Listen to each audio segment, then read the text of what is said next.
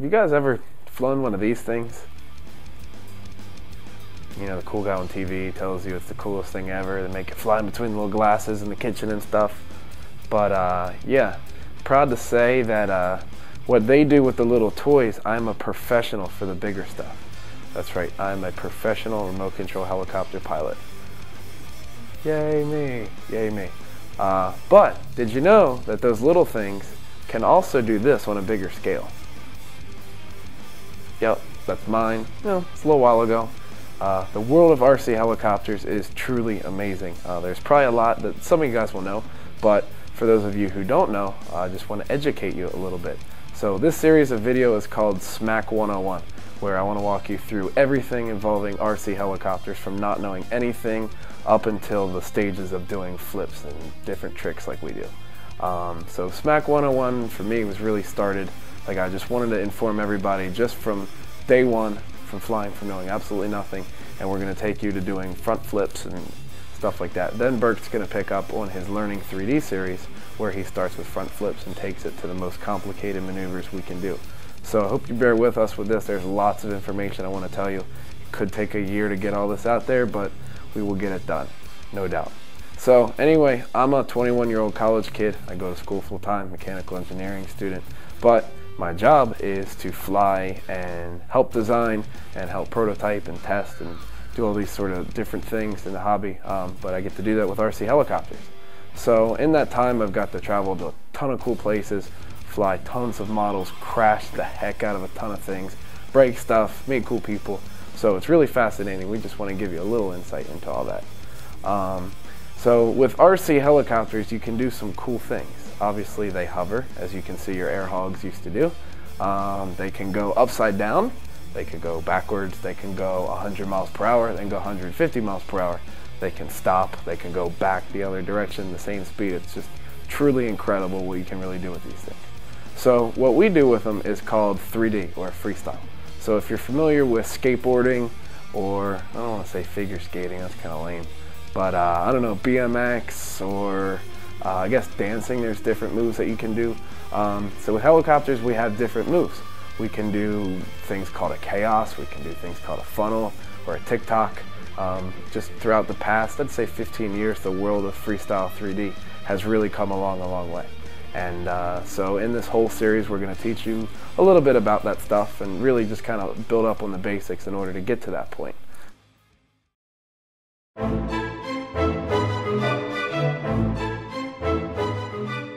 It's an incredible adrenaline rush when you're standing there flying. I'm teaching my roommate how to fly right now, and he's just learning how to tail and hover, the very first step of hovering. And every time he flies, he's really into it. He gets really excited. So that's cool. I remember when I was first learning, you get into it. It's really fun. And even now when we fly in front of hundreds of people, thousands of people, I mean, the rush is the same no matter what skill you're at. The highs are incredible. I mean, when you learn to do your first flip, you know, you're on cloud 9, you can't stop shaking. And then the next day your helicopter could destroy itself, which is a pretty low, but it's a wild ride, and I just highly recommend that you guys get into it. I do have to warn you that it's expensive. If you want anything else besides an air hog that you can fly in your backyard or something, it's going to be a few $100 to $1,000. Usually we tell people $1,000. That's for electric or nitro. We'll talk about that in a little bit. But be prepared to put in a good amount of money into this. But until that time, there's a few things where you can do to kind of see if you're interested in it or not. The first thing that you want to check out is these little micro coaxials. So ones like this. This one's called a Blade MCX. They're just great. This one is, I think, 120 bucks, brand new. Comes out of the box completely ready to fly. Comes with your transmitter, comes with a battery, comes with everything just ready to go. You plug it in and go. You can fly it around your kitchen. Now what it offers besides the little the little air hogs that come for $29, is it has a fully controllable transmitter. So you have the collective pitch like we have, where you can go up and down, and cyclic pitch, where you can rotate the helicopter in different directions. It also has rudder, and they seem to work really well. They're very crash resilient. You can swat them out of the air and they're still great. Batteries are $8 for them. You can get a charger for $20, so you can really fly all day for under $200, well under $200. Once you decide If you like it past that point, if the MCX or something along those lines work well for you, I'm not too familiar with the others. I really like the Blade. Then you can decide whether you want to get a bigger helicopter. So once you go to bigger helicopters, there's different sizes. Well, I'll just cover all the sizes right now, just so you can get a kind of a visual and just kind of see what there is. So we'll start with the very, very smallest, and that's the MCX, obviously. Then up from there, you can go with something like a 200 or a 250. Right now, the current ones, Gaui has a 200 and 250, and Align has a T-Rex 250. So those are, as you can see, they're kind of small. Batteries are relatively inexpensive, but all of these tend to add up to $500 to $2,500 for the small 200 size, all the way up to the size I'm going to get to. The next size up is like a 450 size. These swing blades that are about, they're 325 millimeters, so they're about this big. They're pretty fun. They're a good way to start out. Another thing you can look at is a 500 size. Once again, Align has a T-Rex 500. Gaui has a 425. I believe Outrage has some. There's lots of different models out here that you can look at. The next size up from that, and probably the most popular size, is a 600 or a 50 size. If it's a nitro motor, it'll run like a OS or a YS50 or a 55 or 56, in that range. Models like that include the miniature aircraft Fury 55, the newest one from them, the Align T-Rex 600 electric and nitro. Outrage, Mikado has a Logo 600, their Raptor 50, Hirobo Skidoo. There's a very, very, very broad class. These seem to have very good power to weight ratio. You can do whatever you want. You can see them in the air very well. They fly just like the bigger ones. And finally is the biggest ones, like this thing. We call these 90s or 700s. It's a 700 millimeter blade. Each blade's probably about this long. They're huge. They can weigh up to about 12 pounds. And the electric ones can have upwards of probably 8 or 9 horsepower. So that's really scary. It's cool. Those things are the biggest ones. Those are what we compete with mainly. Lots of power, just incredible. The feeling when you fly them, it's just really cool. You know, when we fly them in competitions to music, you really get a, it's a dramatic feel to them. They really kind of portray some really cool stuff there. So here are your full classes. Like I said, these 90s will run up to, I don't know, $2,500. So once you decide on which size you want, then it's time to decide whether you want nitro or electric. Now, the size is pretty much dependent on whatever you want. I would personally recommend, if you're just starting out, like a T-Rex 600 or a Raptor 50, something either nitro or electric. I'm going to let myself fight about that in a little bit, as you will see. But that's really the biggest thing. You want to decide what the size is. You should ask guys, you should try to find a local field near your house. There's a Academy of Model Aeronautics, which is the AMA, and they govern all of the RC pilots in the whole US. So you want to go to their website. I believe you can just Google search that, Academy of Model Aeronautics, and you can find a field close to your house. Go there and check it out. Meet the guys at the field, see what they're flying. I suggest you get the same brand that everybody's flying, because then you'll get the same parts, and if something breaks and you don't have it, you can run to your buddy's house and grab it. See what they tend to recommend over there. But me personally right now, once you like the MCX or a class like that, I'd really recommend a 50 size, either nitro or electric. So now I'm going to let myself duke it out, and you can decide whether you'd like a nitro or electric.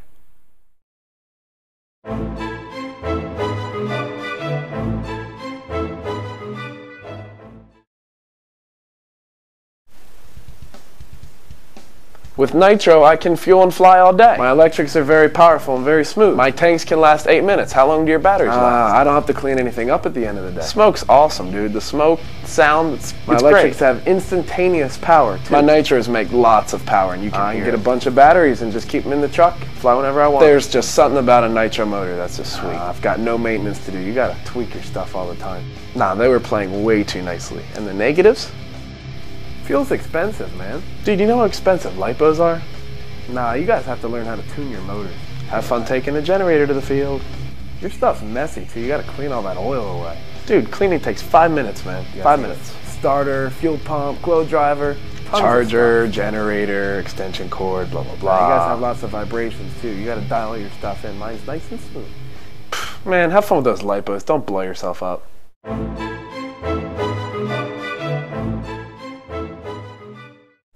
Yeah, that was pretty cool. That was fun. Well, maybe you can make up the decision for yourself. Personally, I think I'm a nitro guy. I really like nitro. I can just toss a case of fuel in the back of my truck and just fly for however long I want. You still have to charge batteries. You still have to charge a receiver battery, but we'll get into all of that later.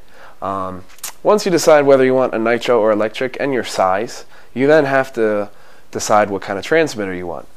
There's a lot of different transmitters out there now that really do a good job. There's a lot of nice entry-level transmitters. For an entry-level guy, you really want at least a 6-channel computerized radio.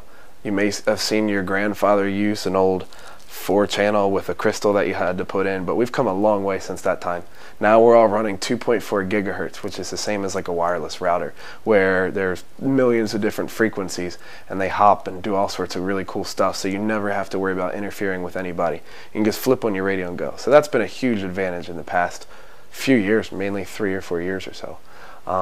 Once you do that, you really need to pick out what kind of a radio you want. I'd recommend anything from 6-channel, 7-channel, or 8-channel radio. Anything past that right now seems to be a little bit overkill. You really don't need that. If you want to, for instance, Futaba makes a 10-channel, 12-channel, and 14-channel radio. JR makes a new 11-channel radio that looks like Megatron that's coming out. Looks really cool.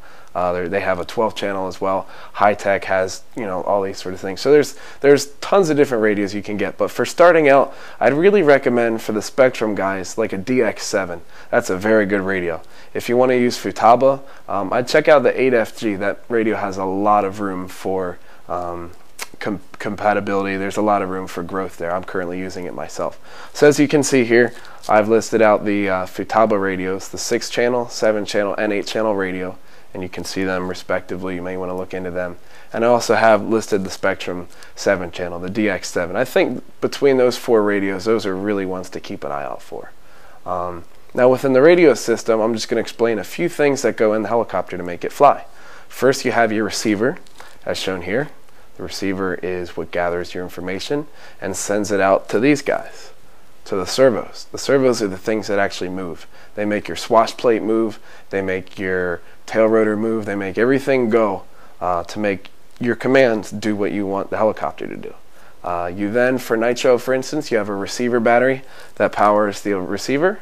Nitro, you also have a motor and an exhaust, as shown here. Pretty cool. For electric, you'll have an electric motor and a speed controller. Those can range anywhere in prices and costs and different functions, and there's a lot of different options there. You then have your main blades, your tail blades, and your paddles, as shown here. And those are mainly the main components of the helicopter. So I may list out some other ones in future episodes, may go into more detail or less detail about different things. But really just wanted to give you a little bit of a background to these things. So now that you've selected your radio and your helicopter, get those on order. Go to your local hobby shop and order those things. If not, check out the online RC helicopter websites. There's a lot of good ones. There's ones like Ron Lund, that's HeliPros South down in Texas. There's HeliPros out in Montana. There's so many. There's RC Hover, there's A-Main Hobbies, there's Esprit, there's Ready Heli. There's all these different kinds. So I'd really check out the online communities like runrider.com or helifreak.com or rcheliresource.com. There's just so many. Just Google RC helicopter and you can see all these different retailers. So there's lots of different places to order from, and you can choose from who you order from with that. Lastly, I'm going to leave you with the advice of to go buy a simulator. While this stuff's in the mail, you may want to order yourself a simulator as well. I would highly recommend it. A simulator, I recommend personally like Real Flight or Phoenix or was it Reflex, I believe it was, where your transmitter just hooks up to the computer by USB and you can fly it and crash it as many times as you want. As soon as you crash, you press the space bar. When we crash in real life, we have to wrench a lot. Usually every crash involves at least 3 hours of work, 4 hours of work, and hundreds of bucks. Simulator, you can just fix it immediately. Just press one button. They really fly closely to the real things. I think simulators are maybe $100 and some, which is just about the price of your average crash for a nitro model. So it's highly worth it. You can learn as many things on there as you want to. So definitely check out those.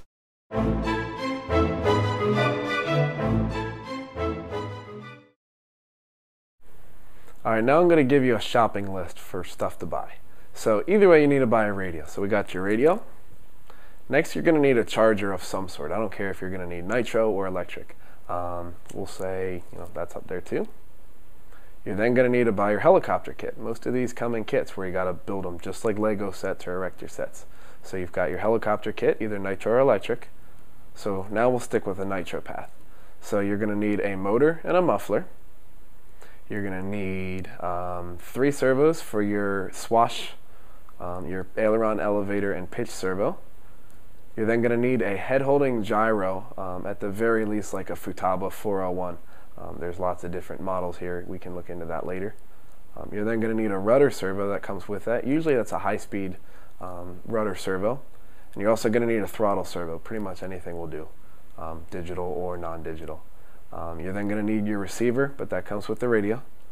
And you're going to need some fuel, a fuel pump, and a starter. You're going to need to be able to start your stuff. So now if you go with an electric, you're going to need your radio, of course.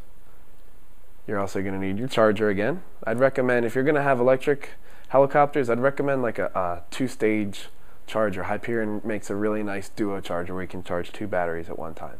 Either that or any charger that'll charge your lithium batteries. You're going to need some lithium batteries to fly it. So if you have a T-Rex 600, for instance, you need a 6-cell battery. So that's 22 volts, around 5,000 milliamps. Will let you fly for 6 or 7 minutes. You're then going to need the same servos. You're going to need 3 swash plate servos. You're going to need a head holding gyro. You're going to need a tail rotor servo, but you don't need a throttle servo. Instead, you're going to need an electric motor and a speed controller. And usually those come in the kits, or you can go out and buy them elsewhere. But with a T-Rex 600, for instance, they seem to come in the kits. So now that we've got that, you can see the total price. It's well over $1,000 for everything. It gets quite scary. The radios are a few $100, servos, receiver a few $100. It seems to add up, but I assure you it's well worth the cost.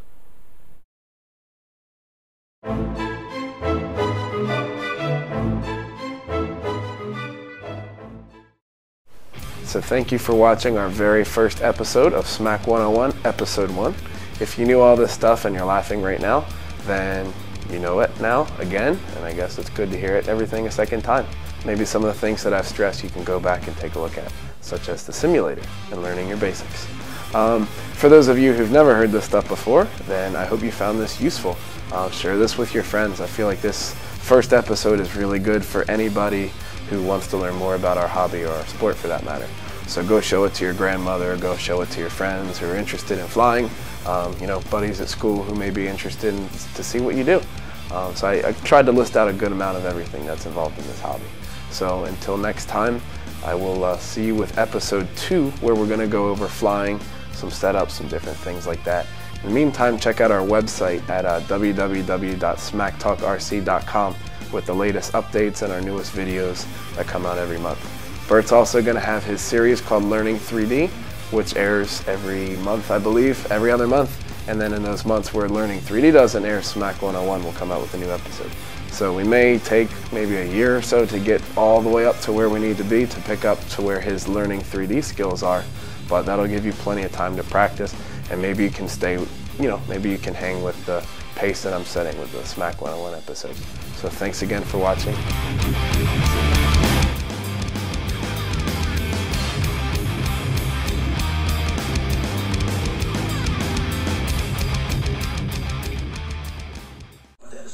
Move around a little bit. Be like, oh. No, now is.